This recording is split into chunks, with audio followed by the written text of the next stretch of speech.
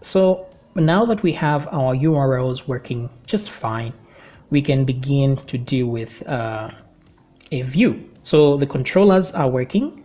We just need the views, and then we'll go to the models.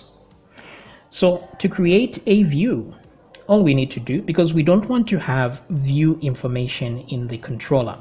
So the controller should only have logic, calculations, and the like. Actually, it should just be controlling and loading in models and views. And then the viewing should be done in the view, the calculations in the model. That way we are well organized. So here what I need to do is create the same way we have a folder controllers core in the private here, I want to create one for views. So right click, new, not new file, sorry about that, new folder. So right click, new folder. This new folder is going to be views. While we're at it, we can create another one called models. So new folder, and this one is models. Save. Okay. So let's hide that controller and core for now, and let's deal with views. So in here, I'll create a new file. So new file.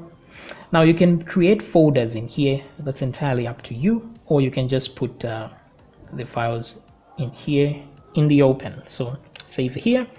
I will say this one will be the home view. So I'll just call it home.php. Now it's up to you. You can say home.view.php. That way at least it's easy to identify what this file is. So you can do that. Now it's a good idea to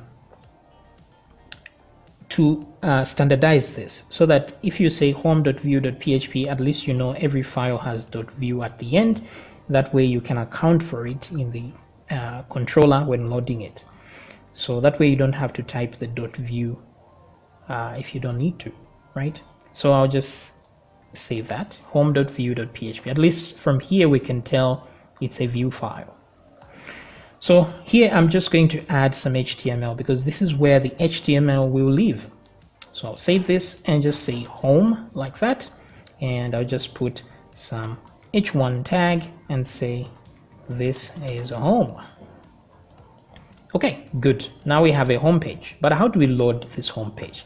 So this is done in the controller. Now this is the main controller inside core and controller, this one right here. So this will contain all the functions that are common to all controllers because they are all extending this controller.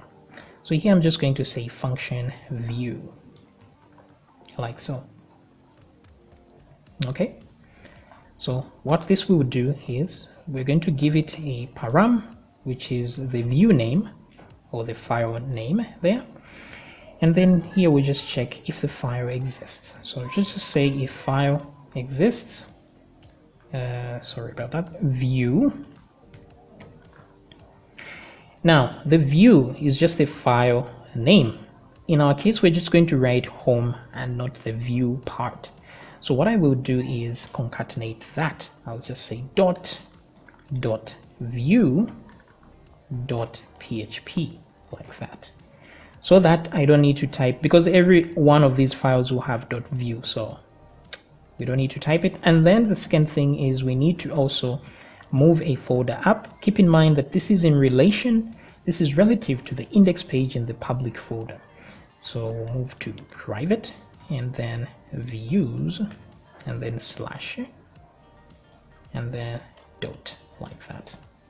Okay, so pay attention to how this is done because otherwise it won't work. These dots here are file extensions, and this one is for concatenating. Okay, good. So if the file exists, then we just need to load it. Now to load, we're just going to say require. We'll require that file, and that file will be exactly this.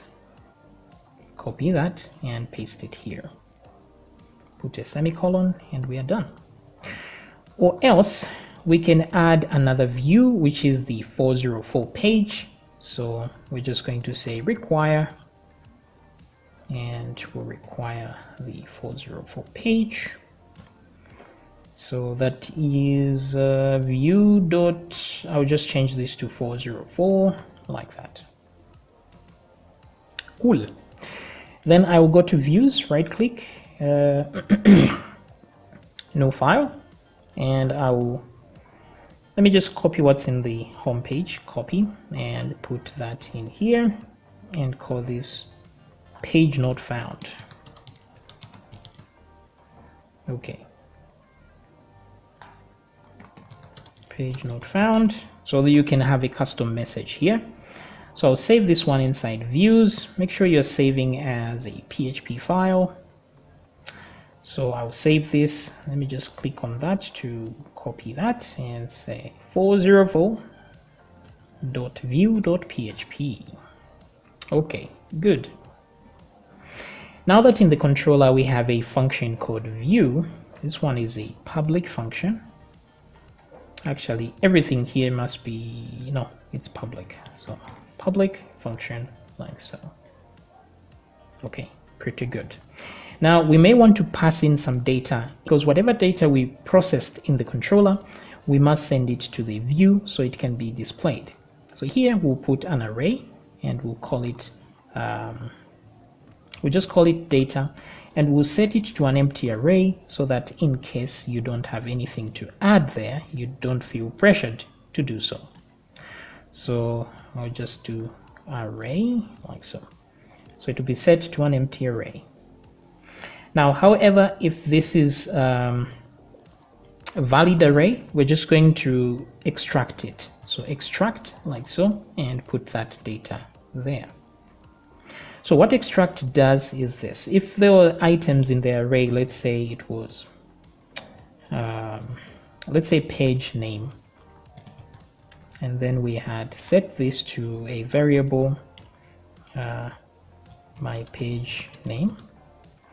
So if there was an item like this in the array, it will extract it, meaning it will get this variable, this item, this data, and put it in a variable named exactly this. That way we don't have to use the data prefix to use the items that are inside here. We just have to call them by their name, the name that we used inside the array. So hopefully that makes sense. Okay, so extract data, and then we load whatever we are loading here. So now if I go to the home controller should have a capital H. Where are we? Controllers, home. Right here now, instead of saying this is the home controller, I can just say view. Okay, like this. Okay. Now the view will display immediately. Now there are some times you don't want it to just display.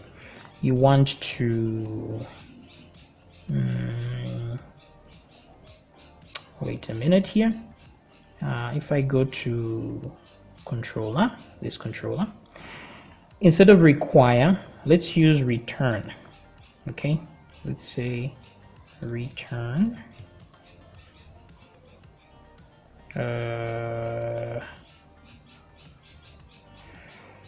We can use file get contents like that. Okay, so file get contents, return that. Now the significance of this is that sometimes you are using Ajax or JavaScript and you don't want to just echo the information there. You want to save it or put it in something else, so it's better to just return it. So back here we have to specify that we want to echo this out like this. So echo view. And what view do we want to echo? That is the home view, like so. So if I come back here, I should now see a home view. This is students, so let's go to home instead. Okay, so call to undefined function view. Okay, so this is understood, and that's because I didn't specify that I'm trying to do this like so.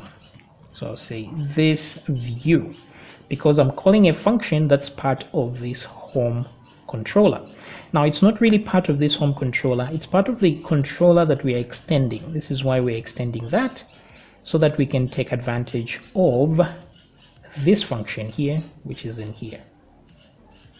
Okay, so all functions we add here will be available to every single controller that is extending that particular class. So let's try again, refresh, and you see this is home. So we have some HTML finally, yeah, and we even have a title there at the top. So our HTML is working very well. Okay, this is awesome. Let's see here for a second. Home view. Okay, so everything is working fine. Yeah, thought for a second there. Now let's try to see and mess it up and see if the 404 will kick in if we type in the wrong name. So I'm just going to mess that up a little bit, and let's refresh. You see page not found. So things are working as predicted. Save that, refresh. Okay, pretty cool. Alrighty then, this has been good. Now in the next video we'll look at how to load our CSS, which is Bootstrap and Font Awesome. Okay.